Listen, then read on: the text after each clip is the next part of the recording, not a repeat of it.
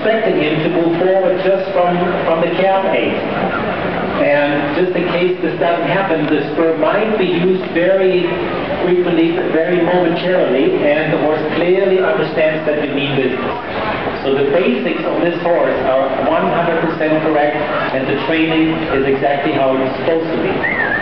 When we look at young horses, and we see now that he's quite balanced, the connection is there, the horse is willing to accept the contact, the horse is confident in the rider, we should tap into little areas. We should find out, can the horse move on? Can we expose the horse to some more advanced movement?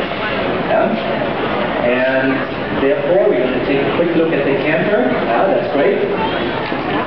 And maybe recommend me with trot. Let's see what we can do for a few minutes with a little bit the idea of leg yielding to both sides. Now, in the leg yielding, compared to the half pass, the horse is, for instance, now coming down center line, looking to the right, and the horse should move easily in a very uncomplicated way away from our right leg. So the horse is slightly positioned to the right, and we see here how easy it is for him to cross sideways, and how nicely he's responding to Rebecca's leg. And the idea of moving forward and sideways is, in many cases, with many horses, taken way too lightly. This is something that our horses need to learn in the first 6 weeks under saddle. Yeah? And this is so important. What I like here, Rebecca makes the choice when he's a little bit behind us, we're making immediately the point of sending the horse a moment forward. That he moves from behind to the bit. Yeah? Rebecca, when you're ready, let's go ahead and change direction, and we'll show the same movement on the other side. We come down center line, we start flexing him slightly to the left, and we push him a little bit sideways to the right. And again, we see here nicely moving forward. Let's see if he moves equally as he did on the other side. And he does. That's great. Okay.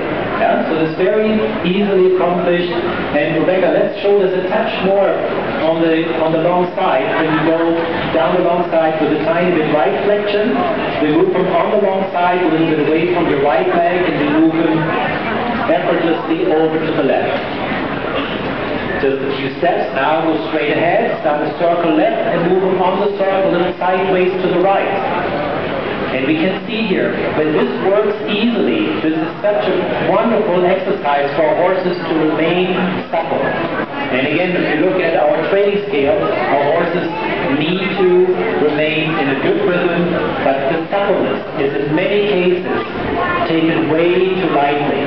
Yeah? And I see here, again, the horse that's moving very easily off the leg, and because of him moving easily sideways, it is very easy for him to flex the neck at any time to either side. And it is, I can't even tell you how important it is to have a horse perfectly connected and even on both reins. So many horses learn to pick up the stiffness on one side, and it is always going to backfire later on when you learn to ride flying changes. There will always be one side that is going to be a little bit more resistant. Yeah? Rebecca made a good choice here. You want to touch behind the leg.